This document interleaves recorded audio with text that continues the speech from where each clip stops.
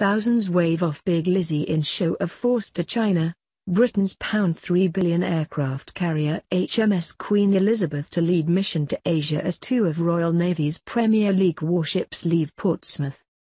Thousands of well-wishers waved off the Royal Navy's flagship HMS Queen Elizabeth as it set sail for exercises and its first operational deployment to the Far East.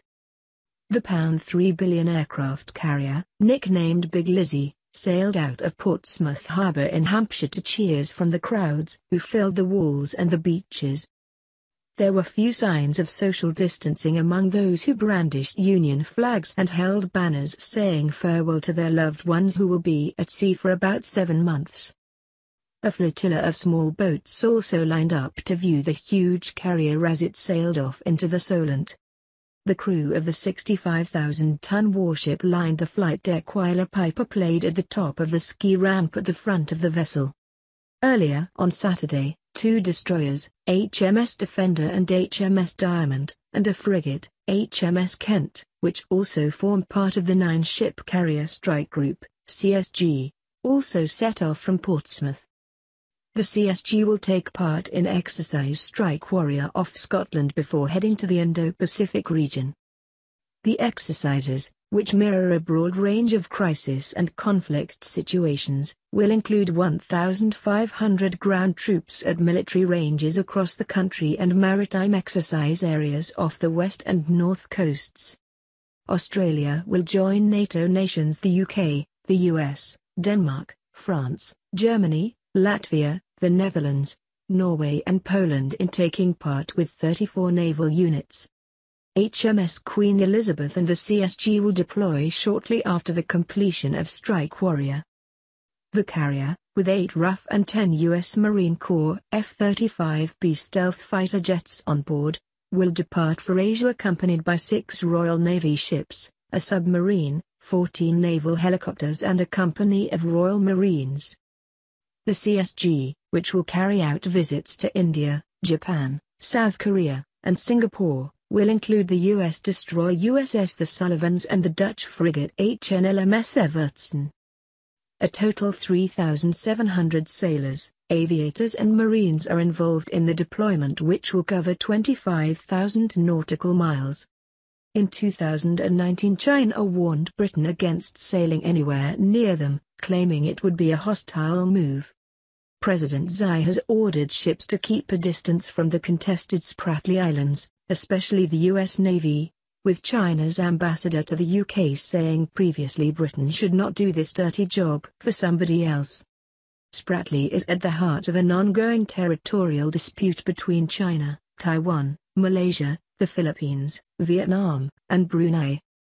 But the Royal Navy will avoid the Taiwan Strait as Big Lizzie sails towards South Korea and Japan in the final leg of the trip to avoid provoking China further. HMS Queen Elizabeth, the Royal Navy's fleet flagship at the center of the CSG, will depart the UK for the Mediterranean on May 24.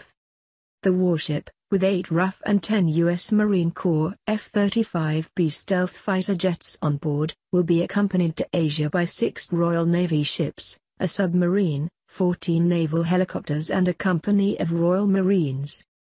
The CSG, which will carry out visits to India, Japan, South Korea, and Singapore, will include the U.S. destroyer USS The Sullivans and the Dutch frigate HNLMS Evertsen. Part of the CSG, not the Queen Elizabeth, will head to the Black Sea to support NATO maritime security operations at a time when tensions are rising in Russia and Ukraine. Accompanying HMS Queen Elizabeth will be a surface fleet made up of Type 45 destroyers HMS Defender and HMS Diamond, Type 23 anti-submarine frigates HMS Kent and HMS Richmond, and the Royal Fleet Auxiliaries RFA Fort Victoria and RFA Tidespring.